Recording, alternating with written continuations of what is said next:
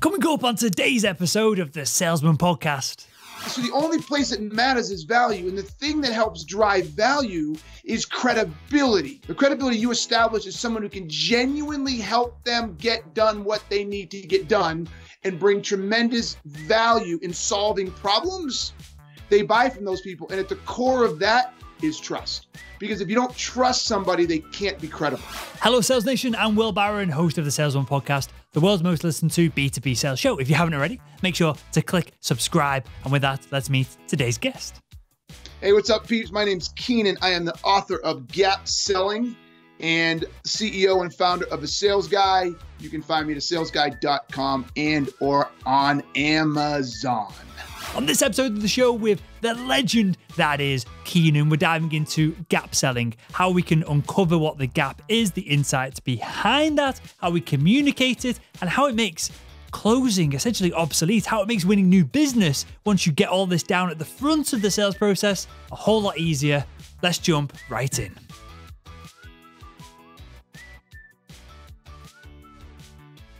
What myths are currently being bandied around the sales training space, the sales industry as a whole, whether it's from trainers, whether it's from leadership, whoever it is? What myths are being bandied around that perhaps were true 10, 20 years ago, but aren't necessarily true right now? One is that you need to be liked. That's the big one, that you need to be liked to sell. Another one is that, good closers are good salespeople. That's a crazy, ridiculous myth. Another one is that price matters and that people buy on price. That is not true, right? So those are your three big ones that really, another one is that your elevator pitch matters. The idea that you need an elevator pitch and that matters. Those are some of the bigger ones that people throw about and still try to teach. So why is it? Because all these are seemingly counterintuitive, right? And I know Objective Management Group have data on the fact that salespeople who don't feel, and I might kind of screw this up from their terminology, but salespeople don't feel like they need to be liked by their customers outperform salespeople who want to be liked by their customers, for example. So there's clear data on this, but it's still seemingly counterintuitive of we think that people will, and this is perpetrated of people buy from those that they know, like, and trust. How much of that equation is perhaps then trust as opposed to actually liking the individual?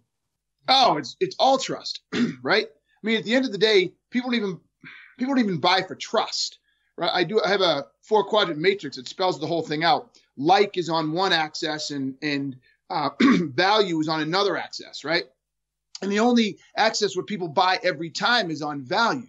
So if they like you in this value, then they're going to buy. Right? I mean, I like you and this value in what I'm buying, so I'm going to buy. But if you go to the I like you, but there's no value, they don't buy. They just, because I'm not buying you unless you're the product, which is different, right? Then there's a whole bunch of other things. But if I'm not buying you, I'm buying a software, I'm buying services, I'm buying a babysitter. I don't freaking know, right? And so I'm not buying. And then the other, the other column, which I don't like you and there's no value. Well, you can only imagine that's just fuck off, right? I mean, that's just fucking go to hell. And then the other place that they do buy is this value, but they don't like you. There's value, but they don't like you. They will buy. So the only place that matters is value. And the thing that helps drive value is credibility, right? The credibility that you can garner, or that you can establish is the best word. The credibility you establish as someone who can genuinely help them get done what they need to get done and bring tremendous value in solving problems. They buy from those people. And at the core of that is trust. Because if you don't trust somebody, they can't be credible. How does then the being a closer come into this? Is it as simple as 5-10 years ago, you could push someone down the pathway of the sales process and get them to sign on the dotted line, whereas now buyers perhaps have more power, and so that somewhat of ability to either push or manipulate someone is less useful because people just don't care as much? So great question. So they really don't go hand in hand. The problem with closing, if you remember closing, the assumptive close, right? Well, okay, this is fantastic. So if I get you I'll get you the contract tomorrow. You're assuming the close and that they'll just go along with it, right? Or if you say, hey, if I can get you this and this, then you'll close, right? All of that is what I call product-centric selling. And all of that is based on the premise that you have told them about the product, you told them what they need, you may even listen to them a little bit, but you really have no idea on why they should buy. So you don't know if they're ready to close or not, right? Or if they should close or not. And what I argue is that the close is actually at the beginning of the sale. Your ability to actually uncover the intrinsic motivations of why they need to buy, the impact of why they need to buy, their current state or current situation and what's happening, why they're in trouble, what problems they're struggling with, all of that. When you get all of that and then you offer a solution, you know if they should buy. You've already addressed all of the things that go into it. So at the end, it's a simple, I don't even know, you can't even really call it a close, right? It's, all right, let's move forward. Like it's done. There is no close. There is no, I got to get them to some point. It's already done. It's all done in the beginning, not the end. So if you're going to be a hard closer, you didn't do the upfront work. Oh, so what's the difference then, Keenan, between that and then traditional kind of textbook just qualifying? So textbook qualifying, in most cases, people are looking for a need, right? So they're saying, go find a need or go find the pain. Well, there's two problems with those. If you're trying to, first, a lot of time people confuse the two, which is a whole different set of stories. But if you're looking for need, it assumes the customer knows what they want, right? And that's a huge mistake, huge mistake. And I tell a story in the book how I thought I needed a charger one time, and what I ended up needing was actually a case, right? And I had no idea that I needed a case for my Palm Pilot when I thought I needed a charger, right? And it's a great story in the book. And had that salesperson not asked some questions and tried to get to my core problem, I never would have got it solved because I went in to buy the wrong thing. Well, that happens with customers all the time. So salespeople run around trying to sell them stuff based on what they think the customer needs because they're looking for a need. The second one is they go in for the quote unquote, the pain. And first, we don't even do it very well. But when they do find the pain, that doesn't necessarily mean, again, it's the right problem. It could be simply a symptom. Right. So it makes it very difficult to influence a sale if you're trying to shoot for a need or a pain that isn't actually at the root cause and or isn't what the customer actually needs. So it doesn't allow you to do a good job. The discovery that gap selling talks about is about breaking it down into current state plus future state. And that equals the gap, the difference between the two. Then you have a total understanding of what's going on, where they are today, where they want to go tomorrow, what the space in the middle is. And then when it comes time to offer a solution, it can be customized because your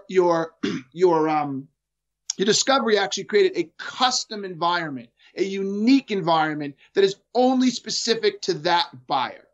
So how then do we know? And I don't know, it's even a weird question to ask because it seems like so simple, but perhaps it's profound of how we uncover it because this sets up the rest of the sale and the conversation. How do we know the difference between we've uncovered a symptom of the problem versus we know the actual problem itself? How do we separate the two live in a conversation? Yeah, so it happens as you dig deeper. So in gap selling, the way we talk about the discovery is first you got to go after the current state. That's first and foremost, right? So the current state consists of the physical and literal today. Like, I don't know, depends on what you're selling. You got to be aware of what you're selling. But if you're selling, I don't know, lead services or plumbing services, I don't get plumbing services, right? Then you got to understand, okay, what type of house do they have? How many bathrooms do they have? How many showers? Is it copper piping or plastic tubing, right? Whatever. And you ask all these questions and it's non-judgmental. It just helps you understand the lay of the land. Then after that, you have to understand what are the problems that they're struggling with, right? So do they get clogged often? Does the water run slowly? Do you not have hot water? Like I'm just, guessing stuff, right? So now you got to understand the problems they're having. Then you go to the impact of those problems, right? Impact is two people can't take showers at the same time. I'm constantly having to buy freaking Drano. Our hot water bill is through the roof. What is the impact? Then the next one is, what is the root cause? And now as you start to dig into the root cause of the problems, what you start to build is a very, very custom assessment that is only specific to that customer. And when you add all four of those things up, you start to, the actual problem starts to come together. As opposed, you're like, oh, okay, I thought that was a problem. Now I realize that's just a symptom because as you dig and you dig and you get all four of those layers, the problem becomes automatic. And how do we, is there a process of getting the person that we're speaking to visualize this and take it in, other than like walking them through it, if that makes sense? Are we asking people to go, well, and it sounds cliche as I say it out loud, but it sounds ridiculous as I say it out loud. Imagine this problem 10 years into the future. Tell me the pain that you'd be in, almost like a kind of psychoanalyst or a psychiatrist would do with us. Are we trying to get into the brains like that? No, you don't have to. It's amazing. So when you asked about traditional discovery, right? One of the things traditional discovery people do is they go, "Can you tell me what you need?" Right? They just ask this one question: "Can you tell me what you need?" Or "Can you tell me about some of the pain you're experiencing?" Or they just ask these stupid, direct questions. In gap selling, what we do is we encourage people to ask very broad, open-ended questions. It's literally like, tell me a little bit about your current. I mean, we're running on this stupid analogy. You might as well continue with it, right? Tell me a little bit about your current plumbing and your current bathroom and kitchen environment, right? And then they'll just start talking, and as they talk, you listen very intently, right? And you should know what questions to ask. So as they say, well, we have, we have one bathroom, right? And then and the next question may be, oh, really? How many people live in the house? Like, you should automatically click one bathroom. Is it one person or 10 people? If it's 10 people, that's an interesting problem. If it's one person, not a problem. Continue. Do you see what I'm saying? Mm-hmm. And then they say, we have a shower and a tub separate. Okay, interesting. And you just let them go, and you keep teasing little more out of them to start understanding the environment. Then when you understand the environment, then you should naturally be able to understand some of the problems that come with that, right? And so you start asking questions to tease out problems there. So let's say it's a woman and she's 32, and you said, do you have long hair or short hair? Now, why am I asking that question right now, Will? Why would I ask, do you have long hair or short hair? Blocking up the drains. Yes. So this is a very complex way of thinking. You have to be very, very in tune with what they're saying and what the problems could be and what the root causes could be, so that as they're talking and she says long hair, you can say, oh, so do you find that your hair clogs the drain often? Or how many times you get clogged? You get once a year. Is it usually hair related? Yes, it is. Okay, now I know that if I have any products that can address that, I'm going to bring them up, right? That's how you do it. You just pay very close attention to the environment and what they're saying to start to look and tease out problems that they're not processing. The first question is, are you having some plumbing work done at the moment? Why is this top of mind? No, I have no idea where this came from, because it's always hard. Like, there's different businesses out there. Yeah. No, the reason I ask, I'm having a kitchen fitted in a couple of weeks, so I've got all this kind of stuff top of mind. So it's just a weird coincidence.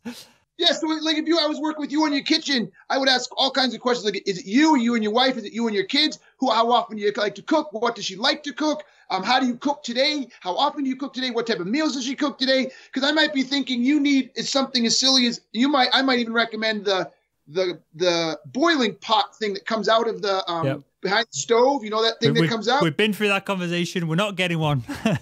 Yeah. Okay. I don't need bullshit like that in the kitchen. Right. Yeah. We're going off track here, Keenan. Let's put it back on. So how do we, because it seems like if I was to call, if Richard Branson was to call me up and say, I've got a few questions about your business, I might be able to help, I would answer any questions he could possibly imagine, and he might be able to give me, even just nothing to do with consulting with him or working with him in the future, he might be able to give me one or two pieces of information that could blow up my business or change the way I sell or anything like that. But if Joe Bloggs emails me saying, hey, Will, we've got this new SaaS, I've just changed accountancy firms and accountancy software. So perhaps Joe Bloggs rings me up, calls me, says, I've got this awesome new SaaS software. Let me get on the phone with you and I'll solve all your problems. I'm going to say, probably not got time to get on the phone with you. I've just switched kind of 10 minutes ago. How do we frame this up, Keenan, so that we are setting ourselves up as an expert to be consulted with, as opposed to a pesky salesperson just trying to steal time? Yes. So notice how you even yourself, who's been doing this whole sale things for years, just led with a product-centric email. You said, hey, I'm Joe Blow with accounting software. I'd like to talk to you about how I can solve all your problems. You started with, I'm with accounting software, right? What you needed to do, you could say I'm with so-and-so, but you needed to start with a problem or number of problems that I think you might have. So why did you switch your accounting software? Because there was zero accounting and bookkeeping done beforehand, and now the revenue's getting to the point where it needs to be done. Basically, but you said there was, but you had one. You had one before, right? You essentially spreadsheets. Okay. So you're using spreadsheets. That was your current state. Yep. So if I know that many of my prospective clients are using spreadsheets or starter accounting packages, I should know what types of problems that causes. So name one type of problem that you were having because you were on that spreadsheet. We registered for VAT, and it was a mess to go back and see what VAT. This is a kind of tax in the UK. Yeah, value-added tax. Just for the audience who aren't in the UK. And yeah, I need to claim a ton of it back. Now that we're registered, we have to pay it so that you can have offset your bill. And it's literally it means me going through 12 spreadsheets per year for the past 4 years to kind of put all that data together. Okay. So I might, if I'm good and I know that my target is people like you, small businesses that could be on old or in accounting services, I would have led that email with, Will, if you're having trouble or getting frustrated with having to spend countless hours trying to attach VAT through spreadsheets or this accounting software, that accounting software, I'd love to talk about how we can address that and many of the other time-intensive accounting issues that small businesses have because they don't have the right accounting software. Would that have gotten your attention? That would have got a phone call for sure. Yes. So notice I'm leading with the problem. And this is what most people don't understand. When you're selling a product or service, that product or service was designed to solve problems, whether we talk about them or not. So you should know what those problems are and talk about those problems first. That's problem-centric selling. Don't talk about your product and what it can do. Start with the problems that have to exist before your product has any value. I love it. What is the cadence of that, Keenan? And what I mean by that is this a email with one problem, then we follow up on that problem, then we pitch a second problem further down the line? The answer is it depends, I'm sure, but is there a structure to build a system around this? It does. It depends, right? It depends on how big are the problems that you can solve. So if you only solve one really big problem, I would probably stick to it. Yeah. If you solve several key problems that just different businesses could have, one business could have this and it's a big one, another one could have this and it's a big one, then I might round robin it. But I go at least 2 to 3 touches on the same problem before I pivot. And would you then perhaps, because we talk about social selling, and it seems to have died down a little bit now, the kind of like hype around that, but are we then sending people content in the next email? Are we always trying to just get that initial phone call? Is that always the call to action?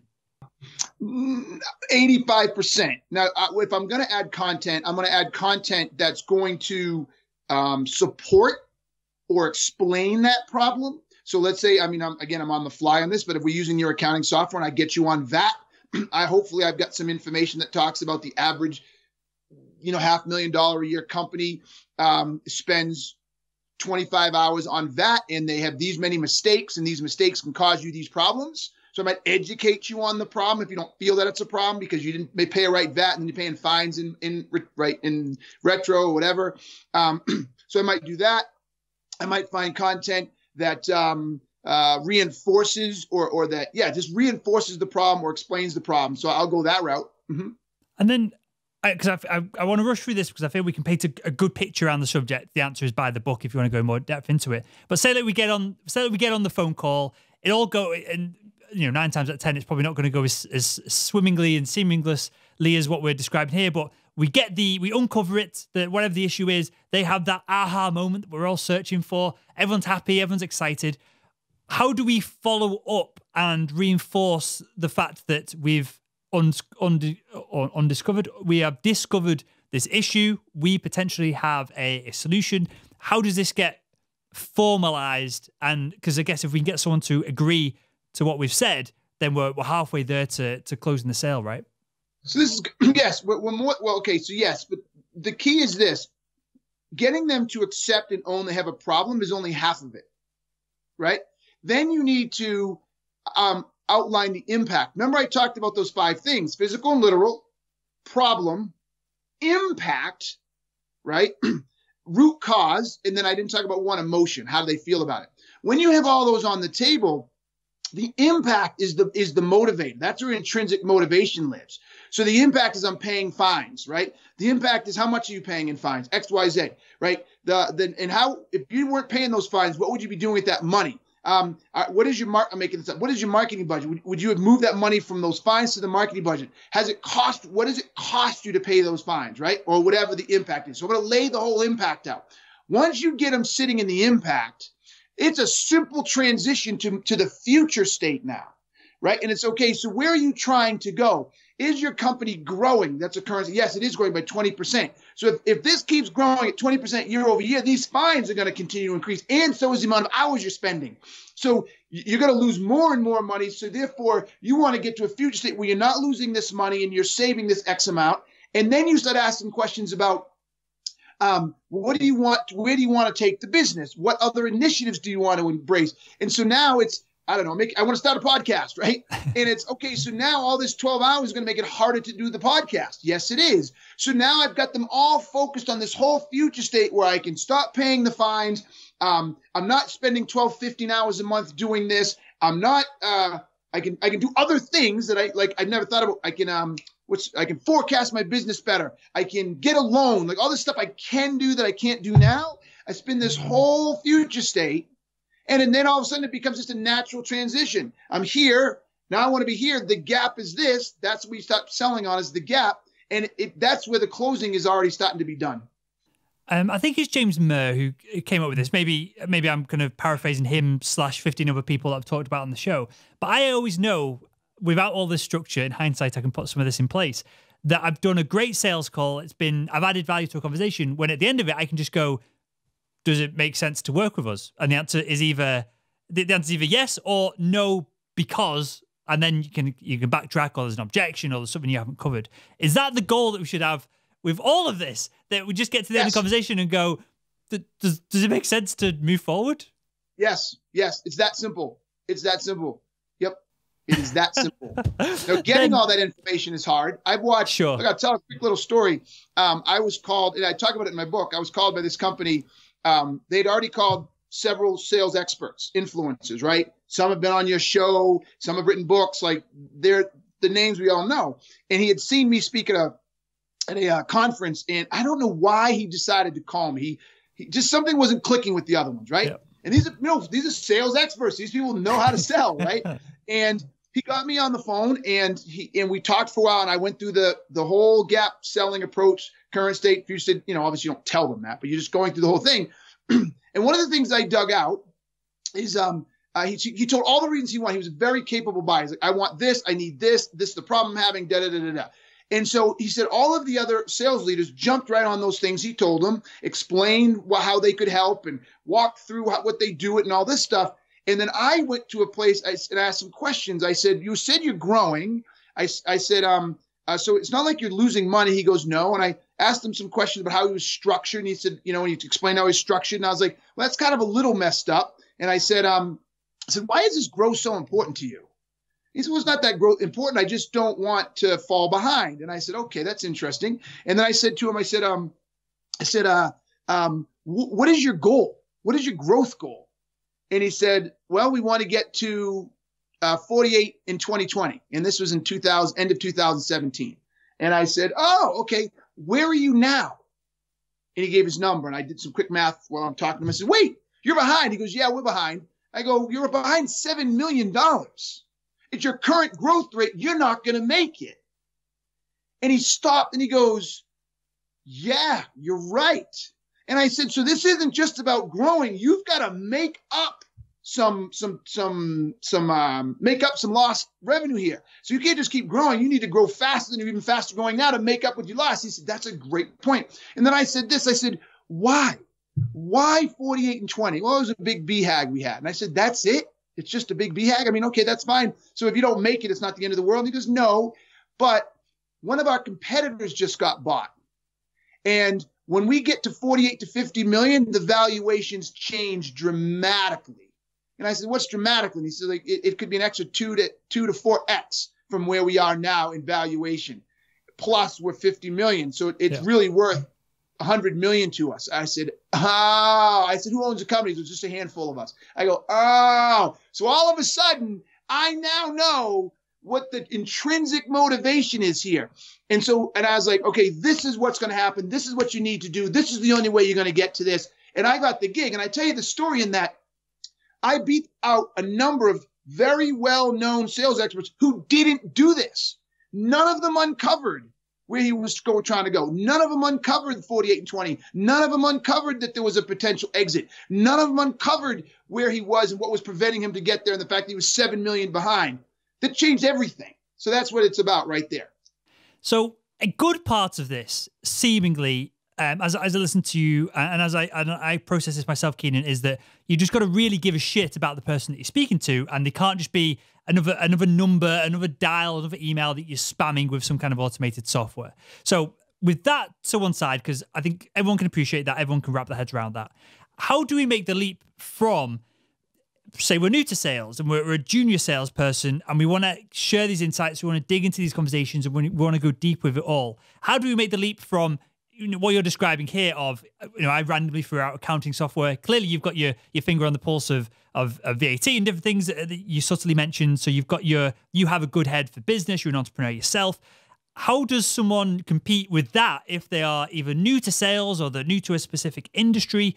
How do they learn and get all this background knowledge that allows them to ask these really useful and powerful questions? So one of the things you do in the term that I like to say is, how do you go from product-centric selling to problem-centric selling, right? And the way you do that is you start by doing your homework and research on the problems. So I'm waiting for a company that hires me that lets me build the problem-centric selling training for them. Because if you get a new job and you go into this accounting firm and they're going to teach you everything about the product. Everything is going to be product centric. They're going to teach you all the different features and functions and how it works and who their customers are. They're going to teach you how to build an elevator pitch. They're going to teach you how to build messages that talk about the product. I want someone to flip that script, right? And what I do is I create something called a pick list, right? And it stands for problem identification chart. And it's made up of 3 columns. The first column is the problems that your product or service solves. What are the problems that you know that your product or service solves for your ideal customer profile? Then the next column is the impact to an organization if those problems exist. Then the next column is why do those problems exist, or what are the root causes of those problems, right? If you fill that out and you are accurate and in depth, excuse me, and you're in depth, you now have your guide. That's your map. You look at the problem, you look at the impact it can have on an organization, you look at why why those problems exist, and then you can start having those conversations with anybody. You can enter the account any way you want through that. You can go to the impact first, you go to the problem first, you go to the root cause first, or why they happen. You can do any of that. Do we need to do anything else to set ourselves up when we send that email? And what I mean by that is, clearly, the example you just give, Keenan, someone saw you on stage speaking. So immediately you're an authority in their eyes and they ring you up and you've pre-framed yourself as an authority by that kind of link. For not the average B2B sales professional, but the high performer or the aspiring high performing B2B sales professional, if we send an email that highlights the problem or our hypothesis of the problem that an individual has, is that good enough to get a phone call? Or do we need to do all of this stuff? If you follow this, it's stuff. If you're against this, it's bullshit around building a social media profile and social selling and creating content and being at the front of your industry on multiple levels. If we are good at diagnosing a problem, sending a customized message to the right people, do we need all that other stuff? Or is that necessary in the kind of marketplace we're in? So it depends on how you want to define success, right? If you just want to be the salesperson that's trying to make President's Club and trying to hit their quota every once in a while, or I guess every day, and just work within the confines of your industry and work within the confines of your company, don't do it, right? And if people are responding to your emails and marketing's providing you inbound leads and people are calling you and your pipeline is big enough, then don't do it. But if you actually want to put gasoline on the fire, if you actually want to be, the top in your space, if you actually just don't want to be some average dolt, then yeah, you need to do it. Because the cool part is you get out there and you create videos, or you write blog posts, or you write LinkedIn posts, or you spend time on Instagram, and you highlight the problems, and you create content on solving the problems. You create content on how those problems impact an organization. You create content on how they impact and bring down organizations. You just keep creating content and educating people on the problems you solve. By default, you'll create your own personal inbound engine, right? And you'll have that credibility. So I don't know why people don't. I just think they're foolish. But yeah, that's what I would do. Absolutely what I would do. Good. And I knew you'd say that. I tried to tee it up that way. And let me give a bit of context on this, and I'll ask you if this is somewhat common, I guess, when you're kind of working with individuals, or you're at least pushing them in this direction of being the top of their industry in their spaces. I get asked to consult on things, to come into businesses, to all that kind of stuff somewhat regularly now. And I always if I don't refuse, I just put a ridiculous price on it so that everyone kind of says, no, sod off, you lanky bugger, what are you kind of playing at here? Because I don't want to do it. I've not got time to do it. Kind of got other priorities, right? But 4 years ago, if you'd have said to me, right, you're going to do this podcast, you're going to ask questions that hopefully salespeople want to hear. And on the other end of it, you're going to be, people are going to be both speaking gigs and people are going to be throwing consulting jobs at you. I would never have believed it. So what I'm getting at here, Keenan, is it worth doing all this, doing the extra mile, because it doesn't just separate you and allows you to become, have your own inbound engine for your sales role. It potentially sets you up for just bigger things in your career moving forward as well, doesn't it? Absolutely. What people don't understand, and I talked about it in my first book, Not Taught, is that exposure and awareness and reach are the most valuable assets you can have, right? I mean, reach is like gold. It's like oil, right? It's a brilliant example, whether we like it or not, but the Jenner twins, right? Those girls were on a show where they almost never spoke. Okay, now I haven't seen the Kardashians in a long, long time, so maybe they moved them into a more prominent role. But in the beginning, back when I watched the show with my daughters and my ex-wife, because that's what they wanted to do, and before, what's her name? Before Bruce Jenner became, I forget who he became. What's her name? I know the names, but I've never watched it. Carrie or whatever. Before he changed over, those twins had played no role, but everybody knew who they were, right? So they had reach, they had exposure, they had millions and millions and millions of people who knew who they were. So once they got older, all they had to do was flip that switch, just flip it, and then start engaging with those people, talking to those people, doing stuff, sharing their lives. And now Kylie, I think, is almost worth $1 billion. I think she is. I think she's one of, if not the youngest female billionaire. Okay, so she got over the hump. I think so, How did she do that? Yes, she leveraged that reach and started pushing cosmetics. Now, it's not to say if she pushed cosmetics that were bad, she'd be able to do it. But the point is, she had the reach because it started with exposure. She didn't have to do anything. She didn't have to do an act.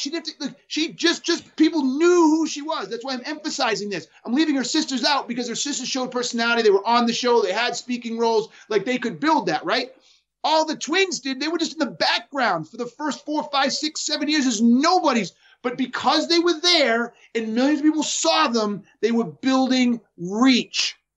And once they decided to flip the switch, it was gone. So why the average American does not spend time building micro reach, whether it's only 1,000 people, 500 people, 10,000, is beyond me. Beyond me. And then what they do when they need something, they go out onto LinkedIn and say, hey, I've just been let go. I'm looking for a gig. Where the fuck have you been the last 5 years? You wouldn't have to do this if you had actually built reach. Are you familiar, Keenan, with the concept of 1,000 true fans?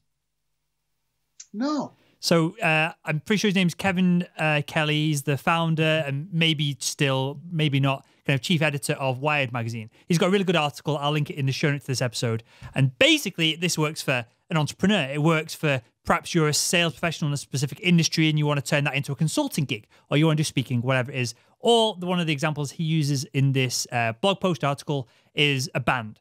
All you need is 1,000 people who love everything that you do, who will spend a little bit of money with you each year.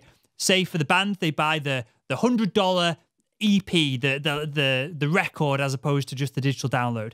As a consultant, maybe it's not 1,000 people, maybe it's 100 people, and they all give you $1,000 for a day's work or whatever it is, whatever people are charging as consultants in their specific niches. Once you suss out that it's so few people and you can reach them so easily, it changes paradigms on this. It changed my mindset on all of this. For the podcast, and it's slightly different now with everything that we're doing. But I knew that if I had 10 companies that would give me 10 grand a year to sponsor the show, so I only had 10 customers to sell to, that was a business, or the beginnings of the kind of seeds of a business there. So I read this article, I translated it into that, and that's how I went about everything.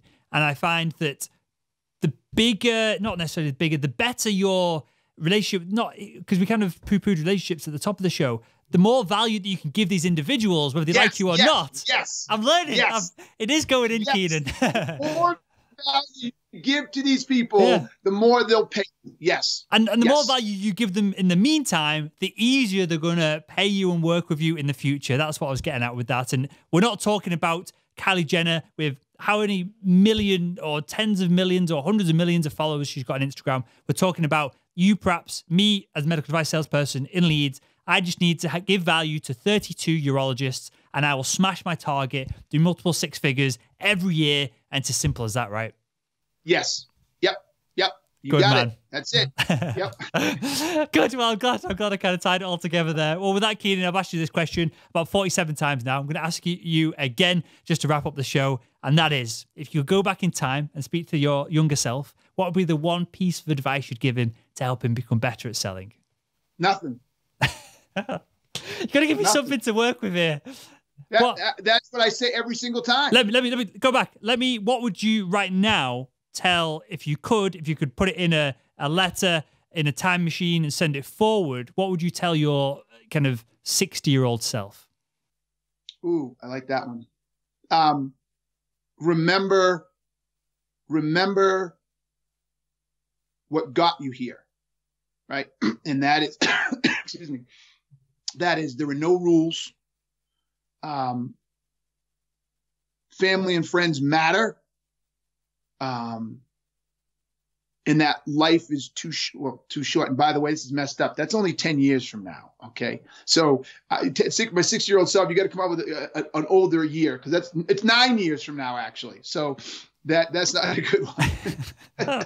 But that puts in perspective, because as you said it seemed in my head like a long way down the road, but it's really only 9 years from now for me. So I won't forget, but I think that's why I am happy with the life I've lived and where I've gotten, is I just have a very youthful, a very high energy life that just doesn't make me feel that I'm getting older. It's moving down the road. I literally forget that I'll be 51 in April. Forget it. Like, I'll be reading articles and they're like, that 52-year-old man died, or the 6-year-old man. I'm like, God, I hope I'm healthy when I get there. I'm like, oh snap, I'm there. Like, oh my God, like I'm almost there. Yeah. So it's an interesting perspective that I have myself in. I do not feel that 60 is a million years from now in my head, but it's really only 9.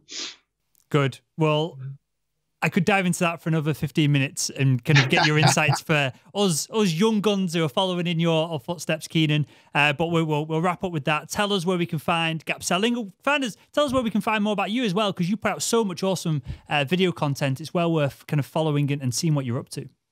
Thank you, sir. So look, I do a lot of video on LinkedIn. So talking about giving, right? I just do LinkedIn content, tell people how to handle different sales scenarios. That provides tons of value in making you a better salesperson. You can find me on Amazon, where you can find Gap Selling on Amazon. I didn't check in the last few days, but it's been the #1 hot new seller on Amazon for almost 2.5 months now, which has blown me away.